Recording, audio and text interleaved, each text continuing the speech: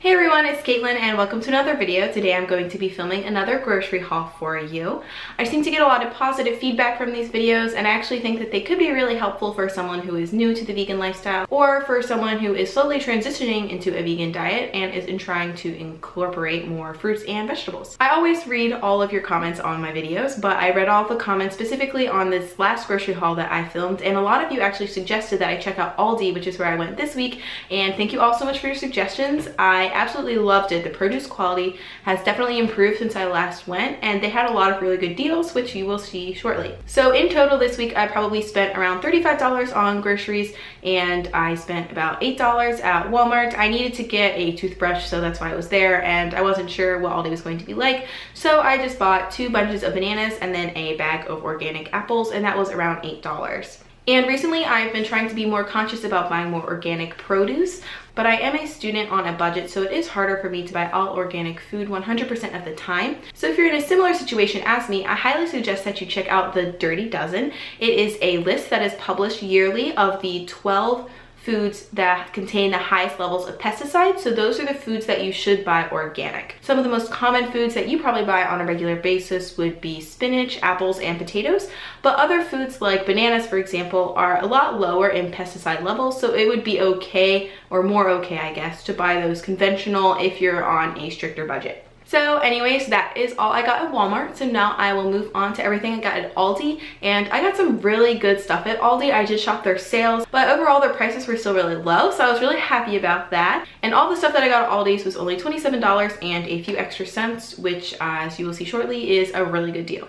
So I got a watermelon. This was only around $2.50. So next I got this box of organic spring mix.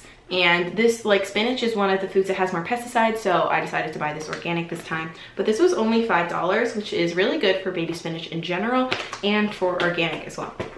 Next, I got some hearts of romaine lettuce. Then I got some sweet corn, 1 avocado, a cucumber. I got a jar of maple syrup because I was running low, and I was actually really impressed at this price. It was only around $6.50, I think, and at most grocery stores this would be like $10 or $12. So yay.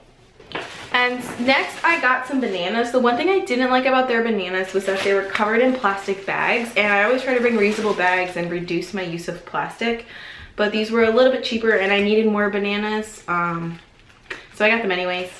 Then I got some corn tortillas, and I was actually really excited to find these. These were only about $1.50, and there's no added oil to them. It's just corn and then a few other ingredients. But that's really important to me as I try not to add any extra oils into my diet, because realistically oil is not a health food. So I was really excited to find these at an awesome price as well. Pro tip, if you want to make your own tortilla chips, you can buy these and just sprinkle a little water on them and then pour some seasonings on top and it'll stick, and then just bake them in the oven, and it's a lower fat, healthy alternative to your conventional tortilla chips. Then I found this in the clearance section and it was only 25 cents. So I was like, really? How can I say no? It's essentially a sauerkraut, I think, but it's made with red cabbage and apple. And then there's a few other ingredients like vinegar and sugar. So I think it's basically a sauerkraut, but I'm really excited to try it. And it was only $1. And then finally, mangoes were on sale at Aldi for only 50 cents each. So I just decided to get a box. I think there is 1, 2, 3, 4, 5, 6, 7, 8. So I got 8 mangoes. And yes, I'm very excited for these, as I am very excited for mango season. Alright guys, and that's everything I got. I hope this gave you some good ideas of foods to maybe purchase the next time you go grocery shopping. As I mentioned in my previous video, I do have a pantry tour where I show you everything that I have in my pantry in terms of non-perishable items like dried beans or rice. Again, I will link that right here if you're interested in checking that out. But other than that, that's it. Thank you for watching, and I will see you in the next video. Bye!